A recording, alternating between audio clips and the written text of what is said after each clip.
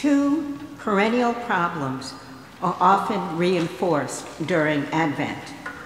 The first, that God is a procrastinator, especially when it comes to establishing justice, equity, and peace on earth. The second, that on these same subjects, it's okay for us to be procrastinators too.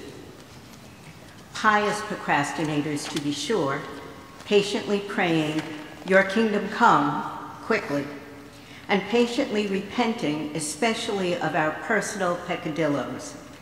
Proactive procrastinators, to be sure, patiently plastering patches onto the torn fabric of our lives by feeding the homeless, clothing the poor, weeping for the victims of hatred, violence, and warfare. But procrastinators, nevertheless, patiently waiting along with all who are victimized by injustice and inequity and live without peace, for our procrastinating God to show up and deal, not just with the symptoms, but with the systems that produce such an ungodly situation. Today's readings present procrastination's poster child, Ahaz of Judah. And in the one little word God speaks to him, purges us of procrastination's power. For Ahaz, that one word is Emmanuel. But it's three words for us: God with us, here, now. God is with us now, Isaiah proclaims to Ahaz, as does Matthew in his gospel, as does the church in this and every place as we celebrate the sacraments. God is with us now, and that is good news. It is also a challenge to our procrastination, because it asserts that God is with us here and now, and therefore justice, equity, and peace are not to be delayed. Justice, equity, and peace. These are not merely God's desires for us and for our world in some long, distant future. These are God's expectations of us and our world right now. God with us in Jesus Christ challenges us not just to wait, but to act, not just to pray, but to work, not just to feed, clothe, and house the hungry and the homeless, but to change the systems that allow hunger, homelessness, and poverty to continue. God with us in Jesus Christ challenges us not just to weep for the victims of war, but to challenge the systems that make war possible. There is plenty of evidence that God's desire for justice, equity, and peace is still delayed. Ask a sign, Isaiah says to us, as with Ahaz. Ask a sign of the Lord your God. God does not wait for our response. In the faces of the poor among us, in the embrace, and in the needs of one another, in word, water, bread, and wine, and in the community of the faithful, God gives us a sign. God gives us Jesus, Emmanuel, God with us. A scandal, a vision, a hope, a comfort, and a challenge. God gives us Jesus, God's sign to the world that neither God, nor we, nor they should wait anymore. Fourth Sunday in Advent, December 19th, 2004.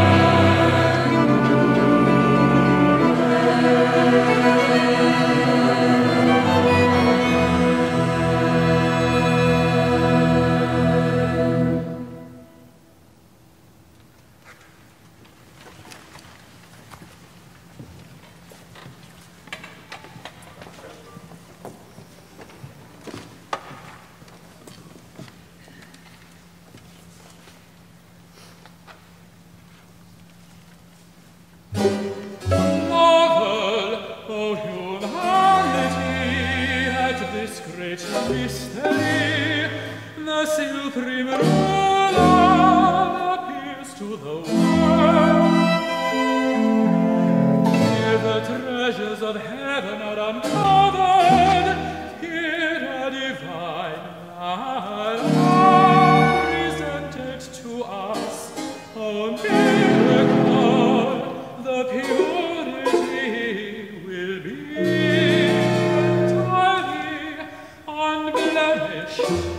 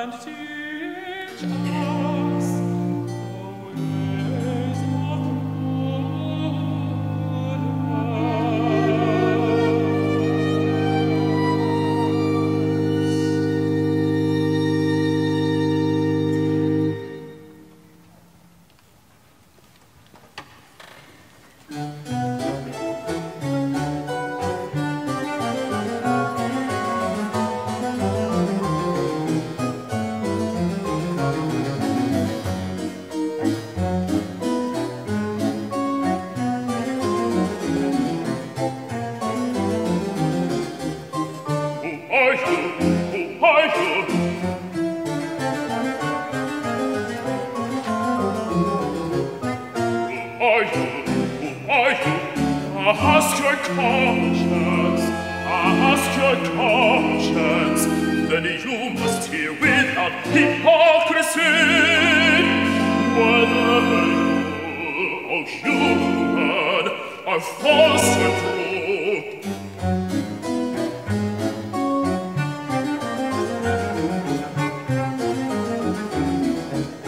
Who are you? Ask the Lord. Ask the Lord. It will tell you.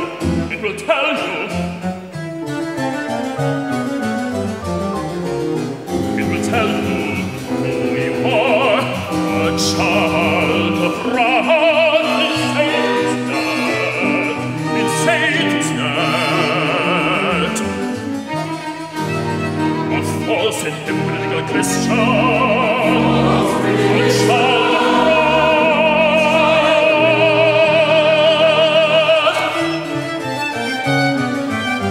Who are you? Who are you? Ask your conscience. Ask your conscience. Then you must hear without hypocrisy whether you, O human, are false or true.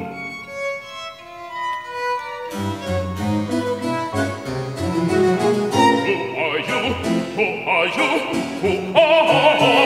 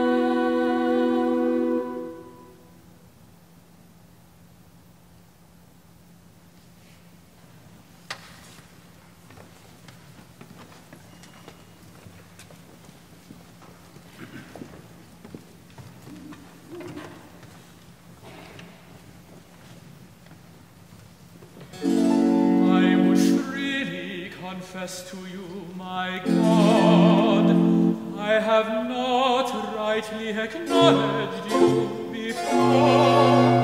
Though mouth and lips call you Lord and Father, yet my heart has turned away from you.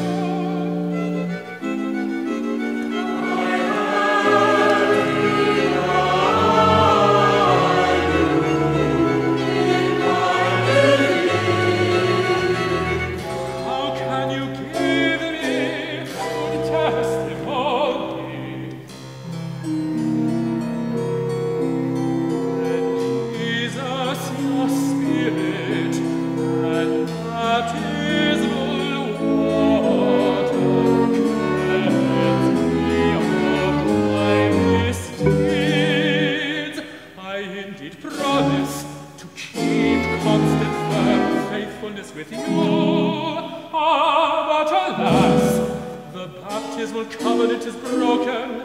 I repent in unfaithfulness.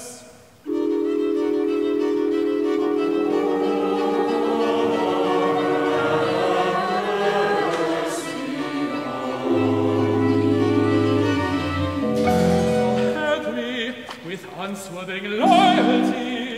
I may constantly renew in faith the covenant of grace.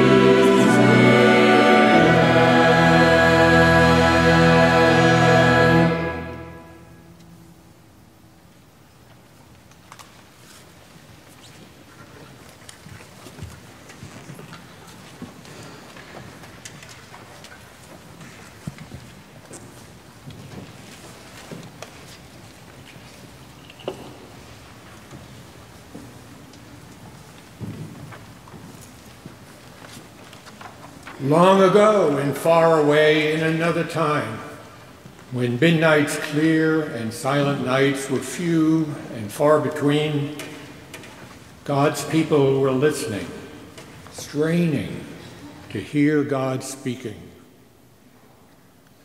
One of them in particular was especially attentive. The Bible describes that one's listening experience.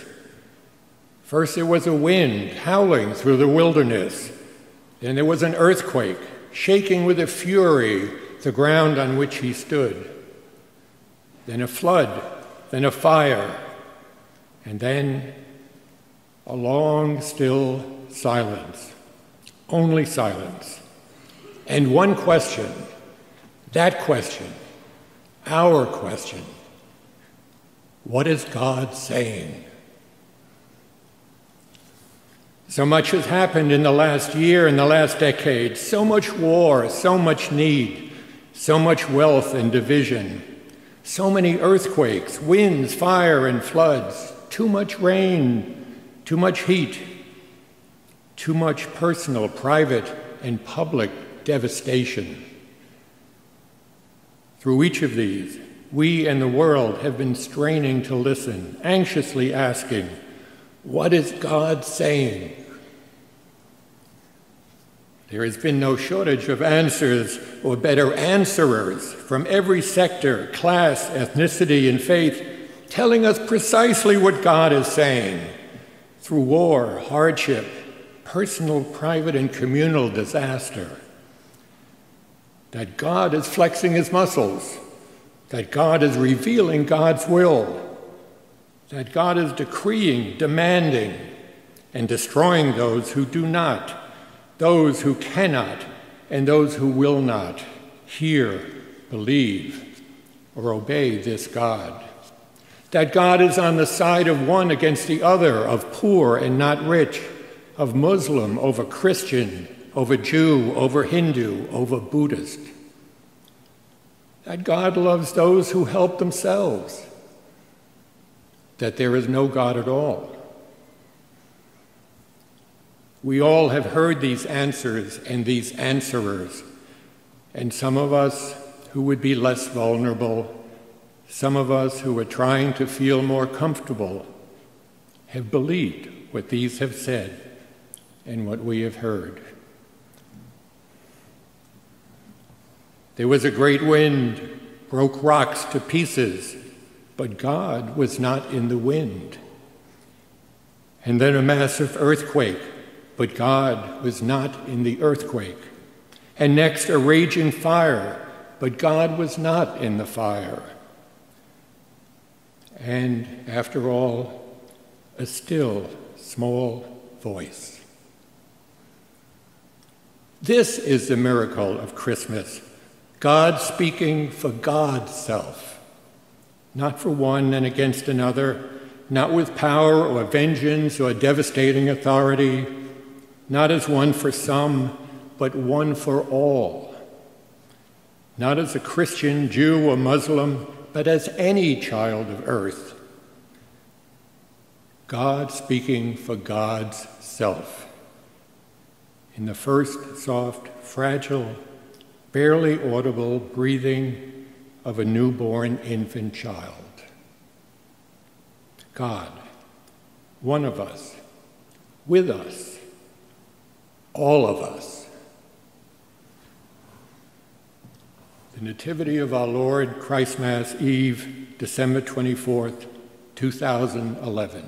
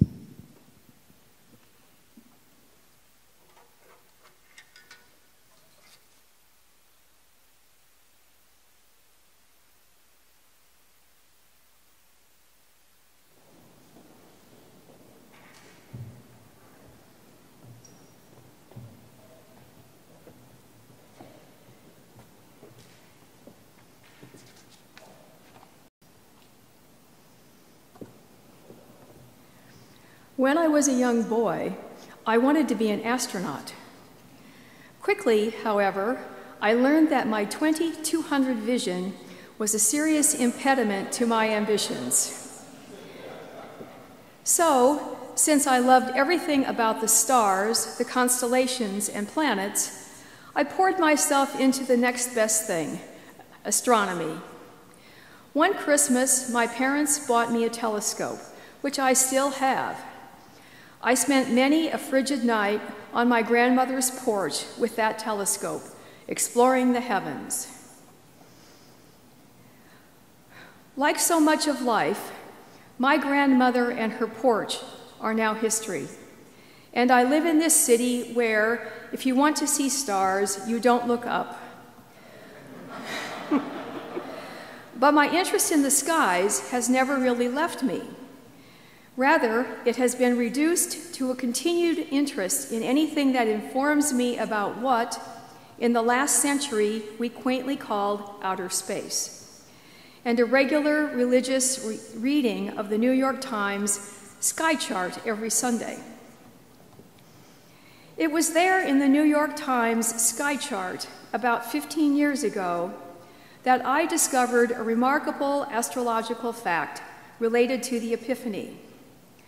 In the Northern Hemisphere, between the nights of December 24 and January 6th, every year, and only between those two dates every year, two constellations briefly appear in the night sky, one on the northern horizon and the other on the southern horizon. In the north, it is the constellation known as Praecipio, the crib, or better, the manger. And in the south, the constellation is known as the Southern Cross.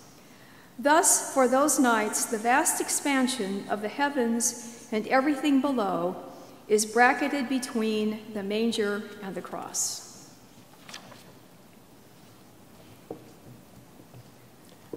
All human life is lived between the cradle and the cross, between birth and death. We also know that this is not linear thinking. We're born, we live, we die.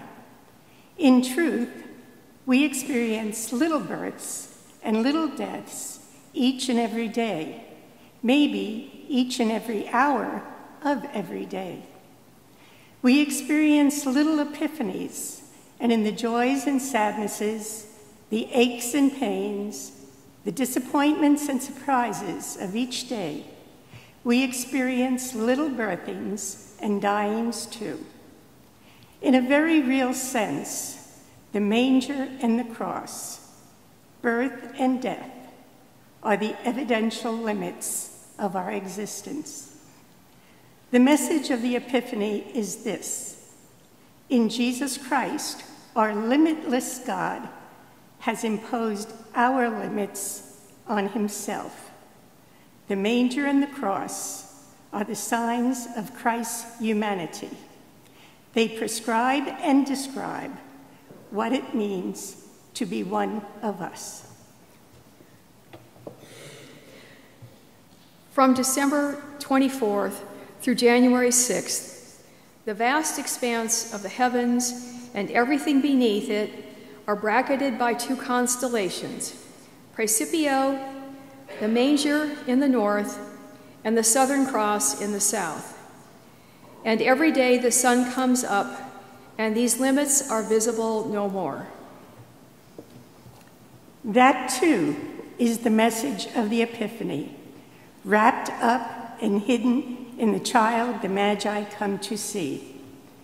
For by limiting himself to human life, described between birth and death, the incarnate one has also hidden the seed for life without limits, without deadlines, without ending.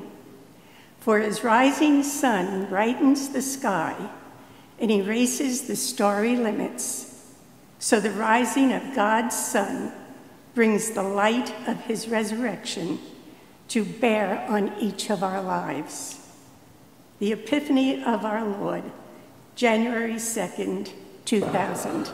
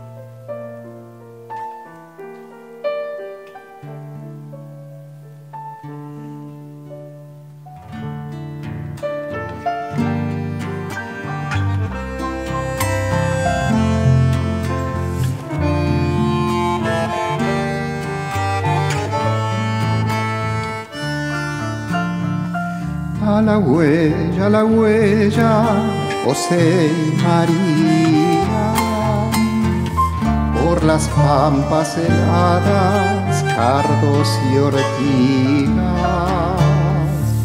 A la huella, cortando campo, no hay cobijo ni fonda, sigan andando.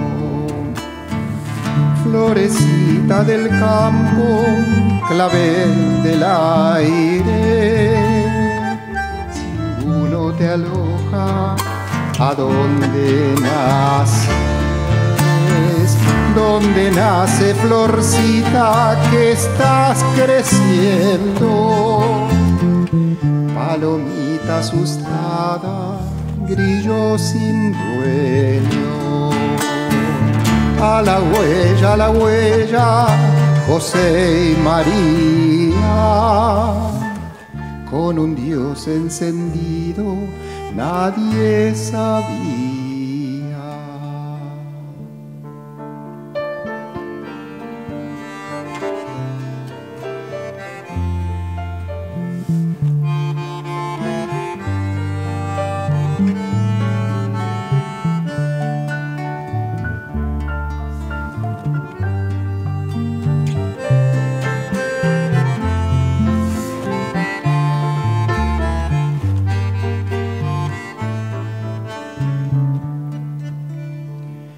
A la huella, los peregrinos, préstenme una tapera para mi niño.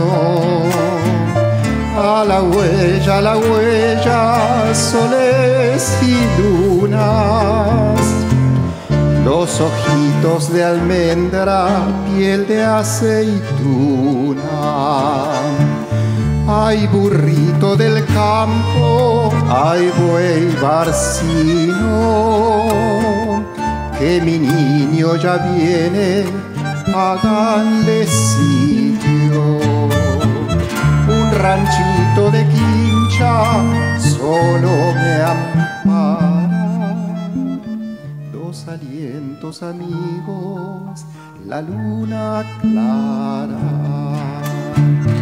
A la huella, José y María, con un Dios escondido, nadie sabía.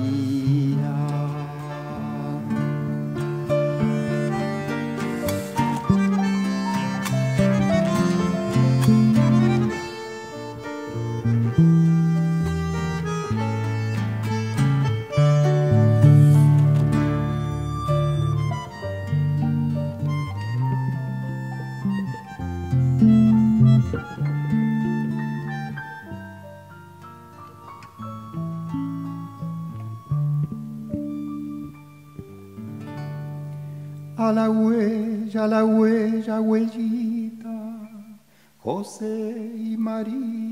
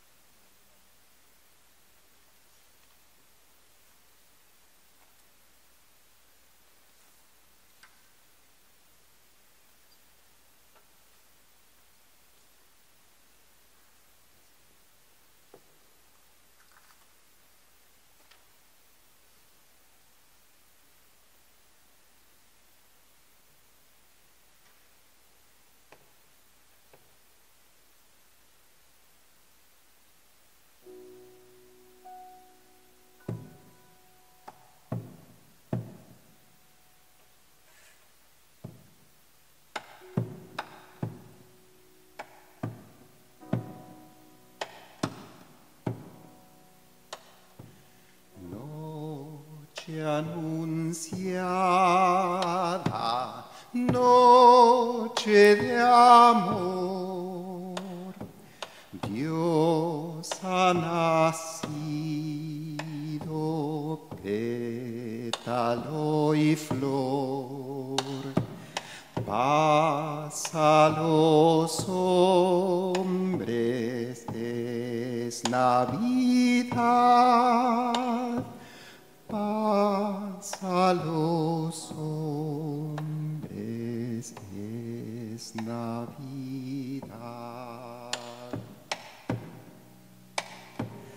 En el pesebre mi Redentor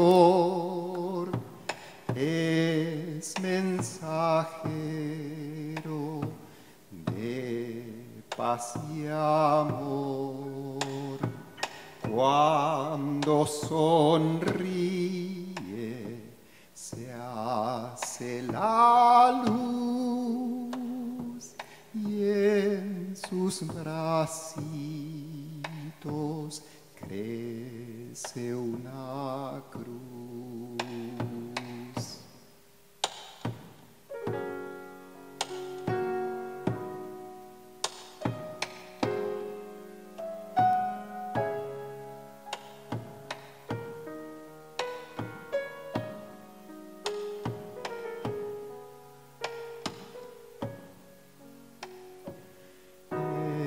Esta es la noche que prometió Dios a los hombres y ya llegó. Es noche buena, no hay que dormir. Dios ha nacido, Dios está aquí.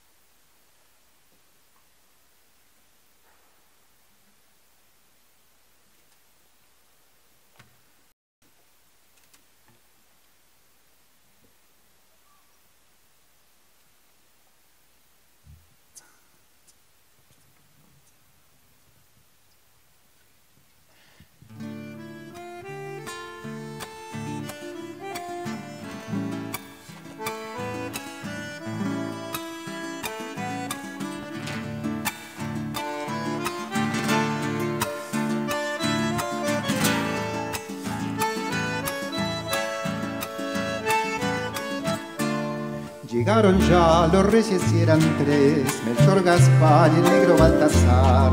Arrope y miel le llevarán y un poncho blanco de alpaca real. Llegaron ya los reyes y eran tres, Melchor, Gaspar y el negro Baltasar.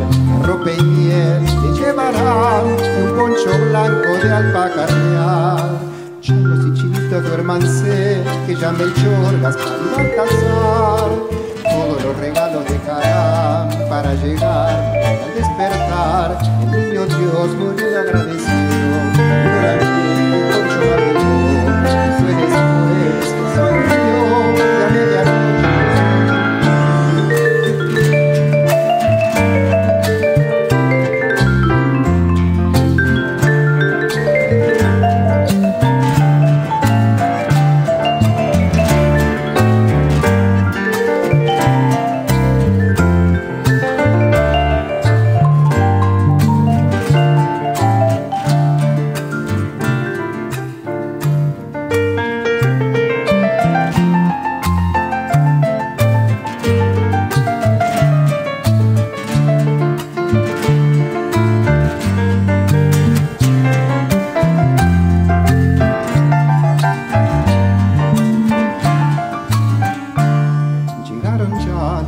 Eran tres, Melchor, Gaspar y el negro Baltasar.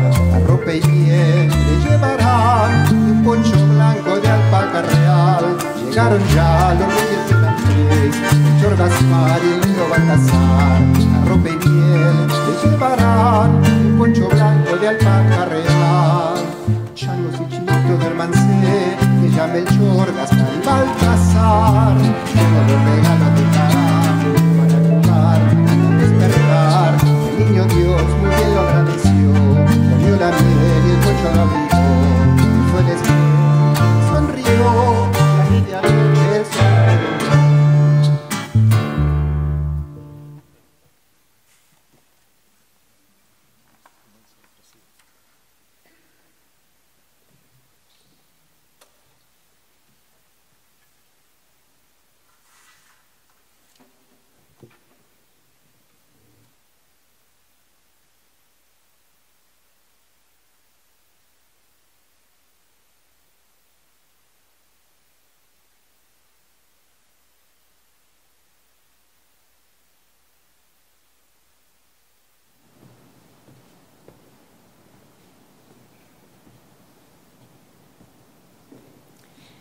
We need no instruction about ashes this year.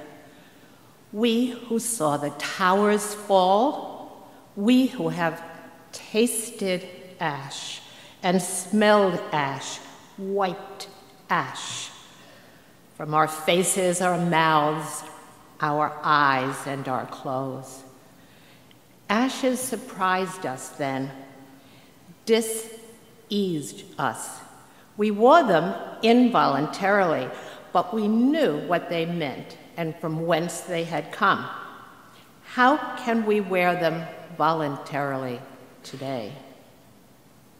We ought to be at least as uneasy as we were when we wore them back then. We ought to feel at least as diseased.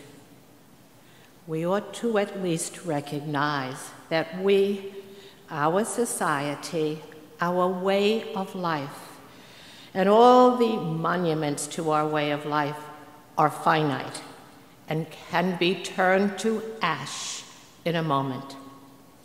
To publicly and voluntarily wear ashes today is to publicly say no to all we have heard about ourselves and our nation and our enemies these past months, and to publicly shout yes to a God who would do something in and through us about that.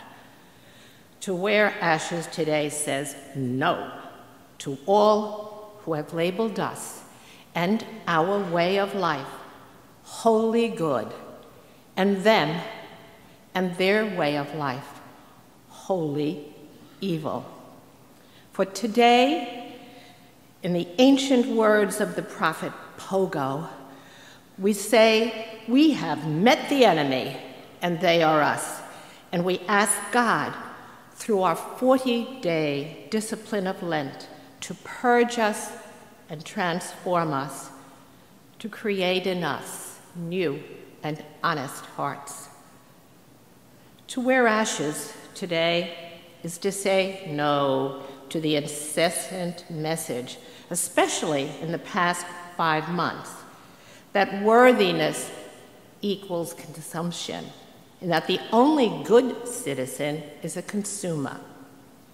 And to beg to wear ashes is to admit that we and our way of life are consumable, and to beg God not to consume us, but to raise us as the Father raised the Son, and to mold us and our society in the Son's image, who came not to be served, but to serve, and to reconcile the world to himself, not counting their trespasses against them.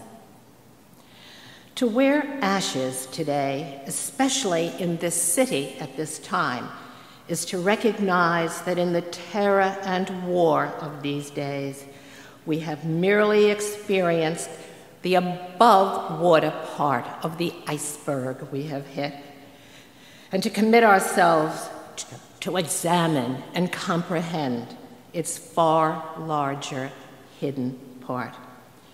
Our task for the next 40 days, and probably for the rest of our lives, is to ask, Is this the hour to trample down violence, to deny death any more lives, to refuse false safety in walls and weapons, to beg of you, Lord, courage enough to look at all that is amiss in our world, in our nation, and in us.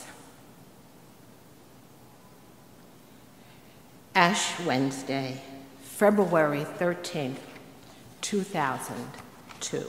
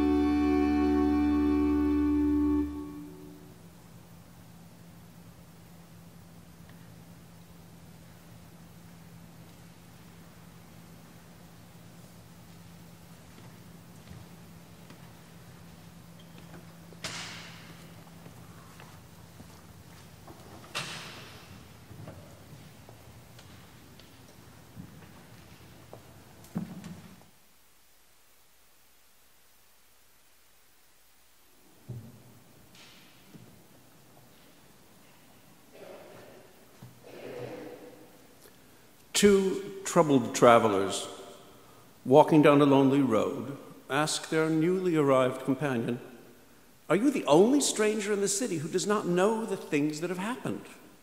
Stranger, foreigner, outsider, alien, migrant. Paroikos in the original Greek language. Abraham was a paroikos when he first came to Canaan. Moses was a paroikos when he lived in the land of Midian. The children of Israel were paroikos in the land of Egypt. It is fun and no accident that they call their companion paroikos, stranger, foreigner, outsider, alien, migrant. Not because that is what they thought of him, but because that is what they thought of themselves. How many of us think of ourselves in the same way? Jesus had two responses for those two troubled travelers and for folks like us, fellow travelers on life's way. Jesus' first response is to remind us of our story, of Abraham and Sarah, Moses and Miriam, the children of Israel, as well as Cleopas, and you and I, even Jesus himself, who have been strangers and aliens, on our way to somewhere ever since time began. Jesus' second response is even more compelling because it is a tactile, physical response he continues to make with us every Sunday when we find ourselves together toward evening when the day is far spent and he appears to be going further. It is then, it is now, that he truly becomes our companion, the one who shares with us and becomes for us our bread. That's how we know that we, like Christ, are no longer strangers, foreigners, aliens, or outsiders, alone in a hostile world. That's how we know we have constant companions. Alleluia, Christ is risen. The resurrection of our Lord, Easter evening, April 12th, 2009.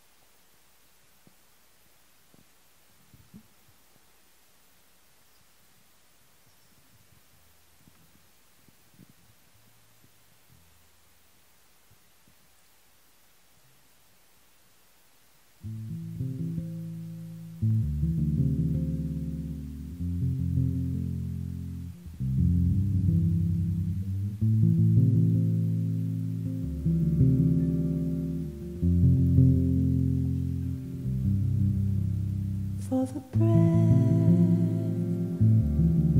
painting my insides with life, for the breath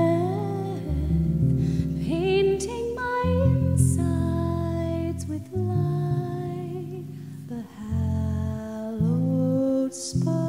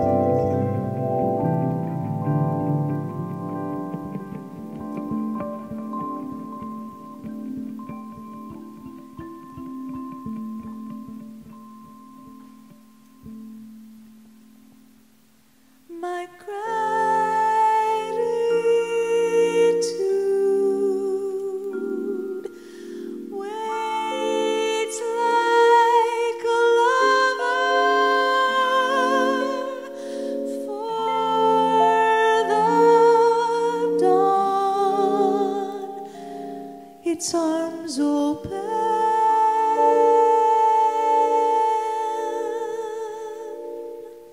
with a yes,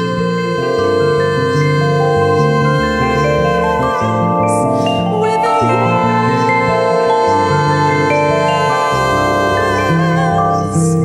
with a yes,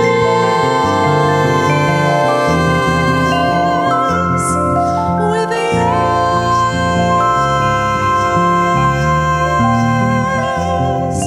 with the light it will bring. Can you sing that with me? With the light it will bring. With the light it will bring. Sing it with us. With the light it will bring. With the light it will bring. Choir, can you sing for the breath? For the breath it will bring. For the breath it will bring. For the breath it will bring. For the breath it will bring. With the light it will bring. With the light it will bring. With the light it will bring.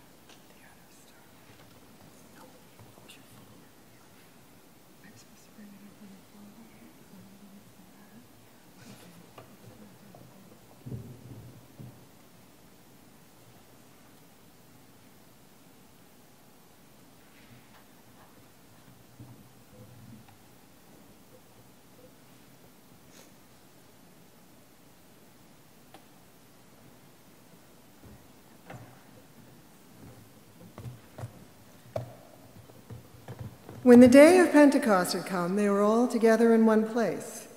And suddenly from heaven there came a sound like the rush of a violent wind, and it filled the entire house where they were sitting.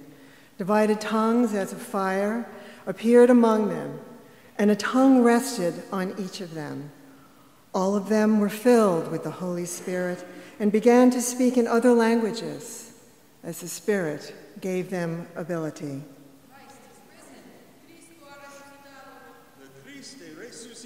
Christus är uppstånden. Christ is risen. Christus är uppstånden. Christ is risen. Christ is risen. Christ is risen.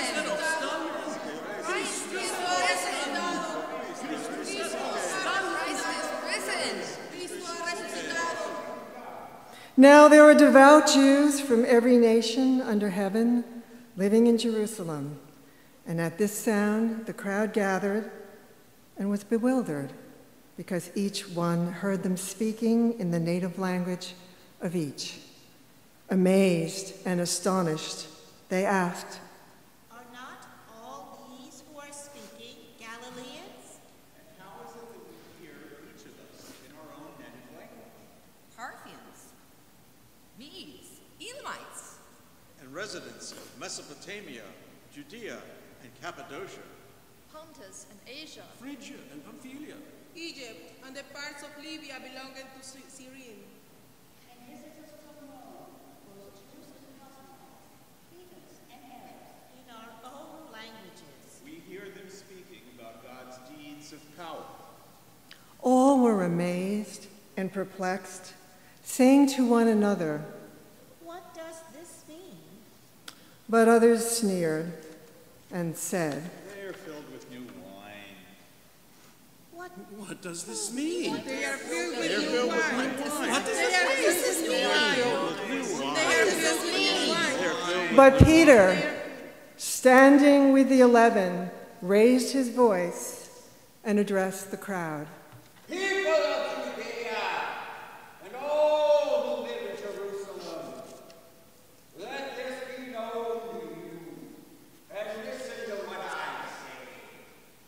Indeed, these are not drunk as you suppose, for it is only 9 o'clock in the morning.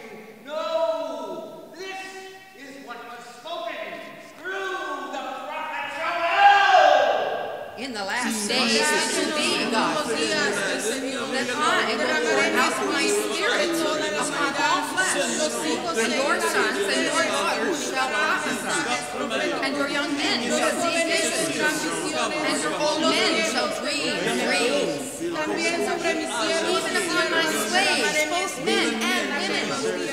In those days I will pour out my spirit, and they shall prophesy, and I will show portents in the heavens above, and signs on the earth below, blood and fire and smoky mist. The sun shall be turned to darkness and the moon to blood before the coming of the Lord's great and glorious day.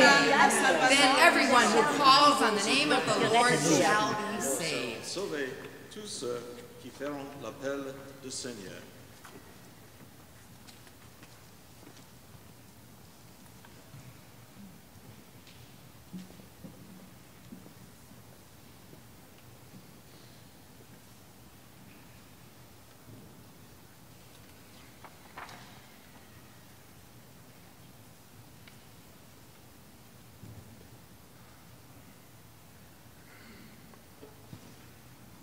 Are we listening?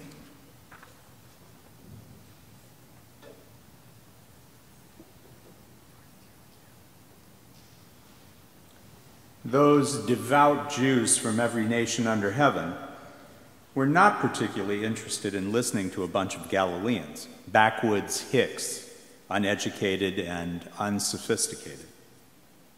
Some in the crowd dismissed the women and the apostles long before the Jerusalem Temperance League got their 2 cents into the story. They are filled with new wine. Why listen to people who aren't as smart as we are? That question echoes down to this very day. Are we listening? In the very act of hearing and listening, this multicultural crowd receives the very gift for which they've come to the city. It is important to remember that wonderful list of listeners, Parthians, Medes, Elamites, residents of Mesopotamia, Judea, Cappadocia, Pontus, Asia, Phrygia, Pamphylia, and so on, is not a list of the in crowd, but of the out crowd, quite literally. These were God-fearers who were allowed to hang around, but not come into the temple of God. They were accepted and at the same time excluded. In their hearing came their inclusion, and in their inclusion, the church, the community of believers, the communion of saints, was born. And in their inclusion, they began to do exactly what our mission statement says we're to do: creatively shape life in the city. Are we listening? After spending the first 5 years of my pastoral ministry using the pulpit to battle the right wing of the Lutheran Church Missouri Synod, I promised myself that I would not do that again unless it became clear that this was absolutely necessary. Yet as I read the account of the first Pentecost and the whole book of Acts, and as I think about those God-fearers, the Parthians, Medes, and proselytes, who until that day were allowed to hang around, but were simultaneously excluded from the people of God, who on the day of Pentecost were brought into the church and on subsequent days became deacons and ultimately pastors and bishops in the early Christian church, my mind and my thoughts are driven to those whom our church allows to hang around without being fully included. I'm talking about gays and lesbians, and I must ask, even from the pulpit, and especially from this pulpit, are we listening?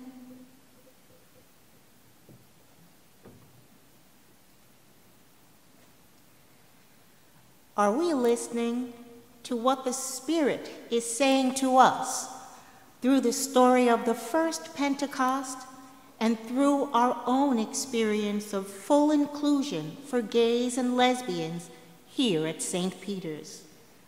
And if we are listening, what are we going to do? Bishop Paul Eggertson of the Southern California Synod has listened, and here's what he did.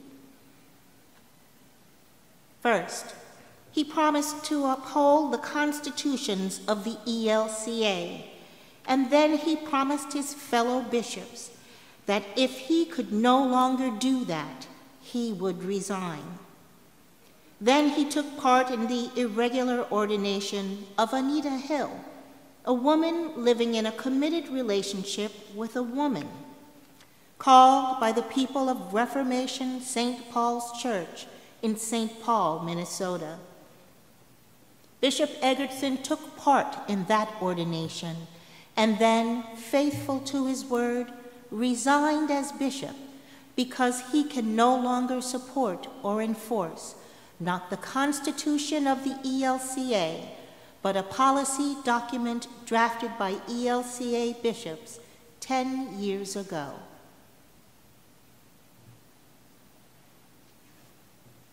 Are we listening? If so, what will we do? I'll tell you what I've done. I have written to Bishop Eggertson and to Anita Hill. I am going to ask the leadership of this parish to think through with me what we as a parish should do, and with whom we as a parish should stand.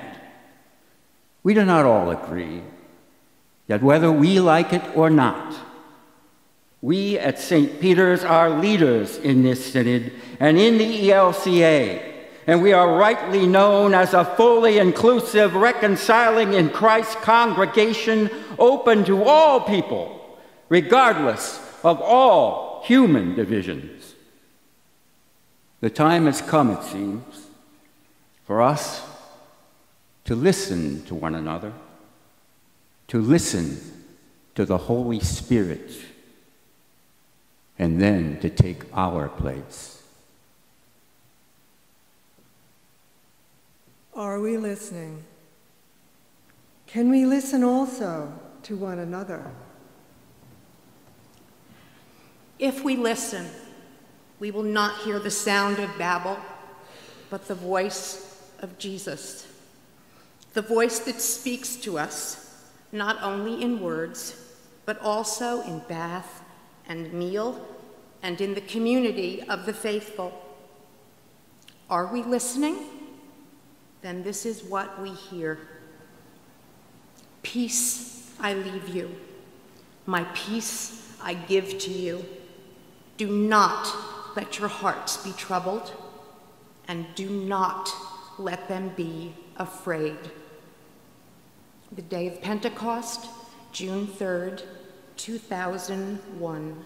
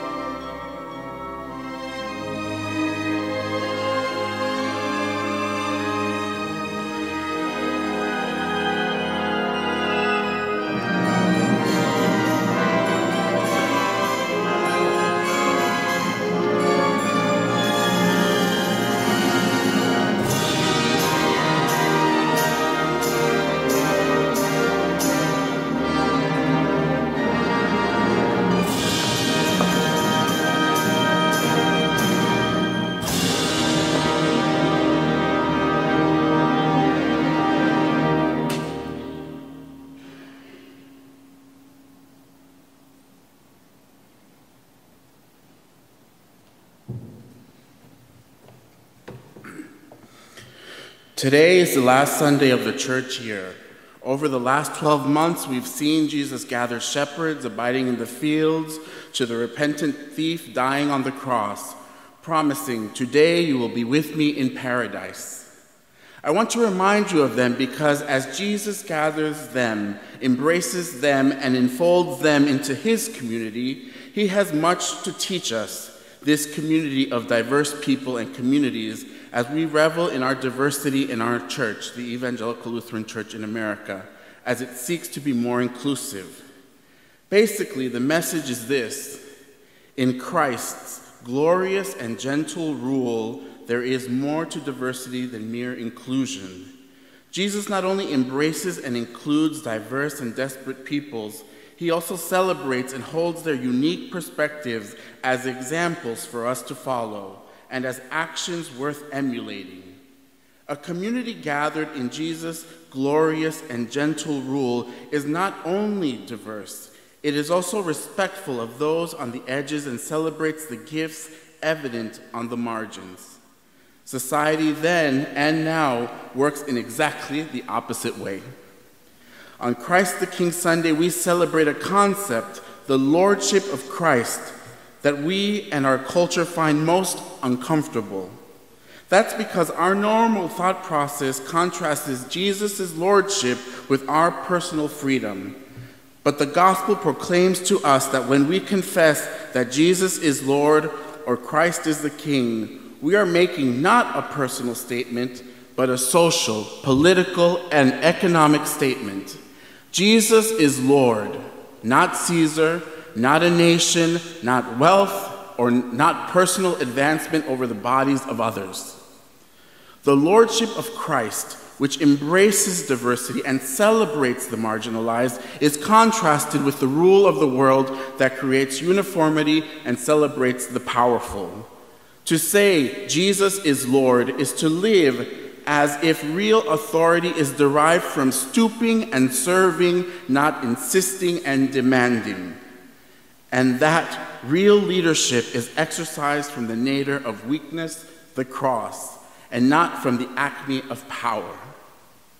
A diverse and disparate gathering of people celebrating the gifts of the marginalized, living within the glorious and gentle rule of Jesus Christ, and seeking to lead by stooping to serve is what we are each time we publicly gather to receive God's nourishment.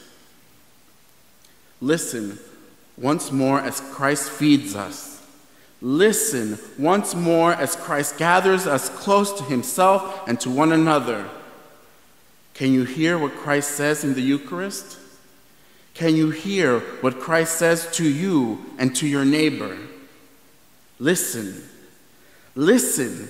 It is the last word you'll ever need to hear him say. Today you are with me in paradise. In the name of the Father, and the Son, and the Holy Spirit. Amen. Christ the King Sunday, last Sunday after Pentecost, November 21st, 2004.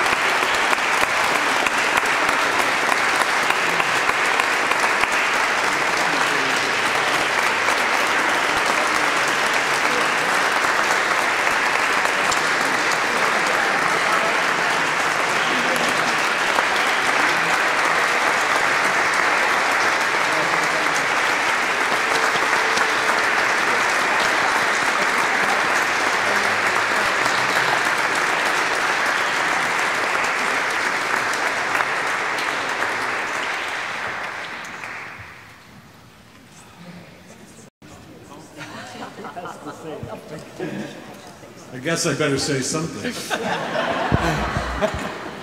Not too much.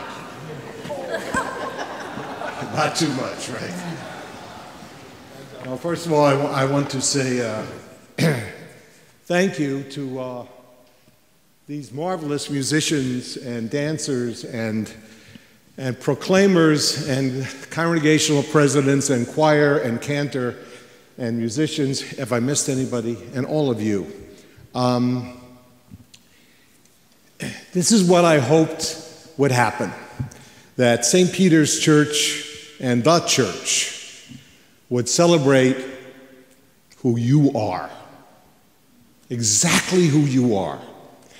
God's people in this place making a creative difference. It's what you did. And God's people who are one. One. Whether you're gay or straight or anywhere else on those spectrums, or whether you are Spanish as your primary language, or jazz, or Hungarian. You are all one. And you are all marvelous people because you're God's people. And because you really believe all that stuff you heard. And you go out and do it. I figure 45 years is sort of like tonight. I'll tell you what it feels like. It feels like 2 hours, 7 sermons, and 1 prelude.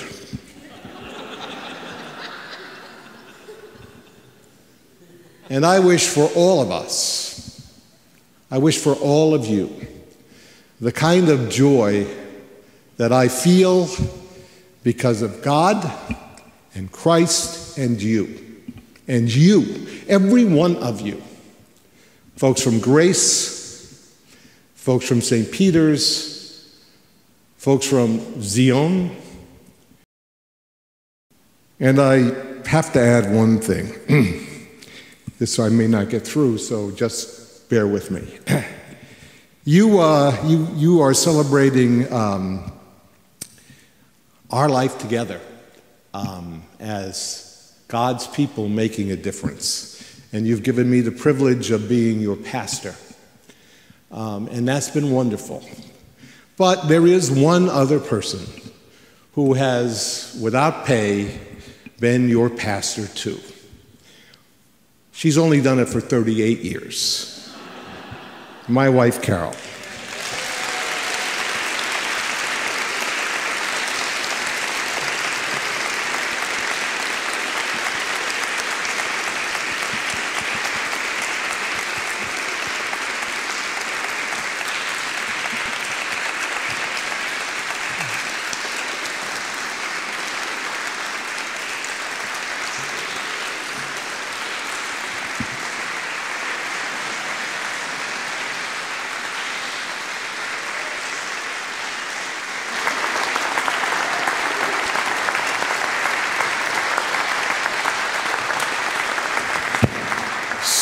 So to all of you, I just want to say, for all that has been, thanks. And for all that will be, yes. Let's eat. Thank you, guys. You're welcome to join the